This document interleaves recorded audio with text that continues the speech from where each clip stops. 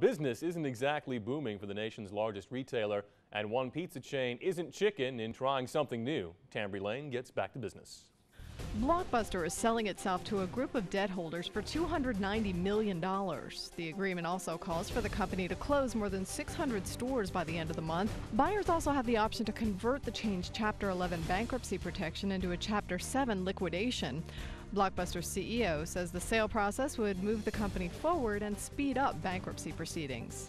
Walmart, the world's biggest retailer, grew its profits by nearly a third in the fourth quarter. Sounds like good news, but its U.S. business fell for the 7th quarter in a row. That's raising doubts on Wall Street that Walmart can turn around its business anytime soon.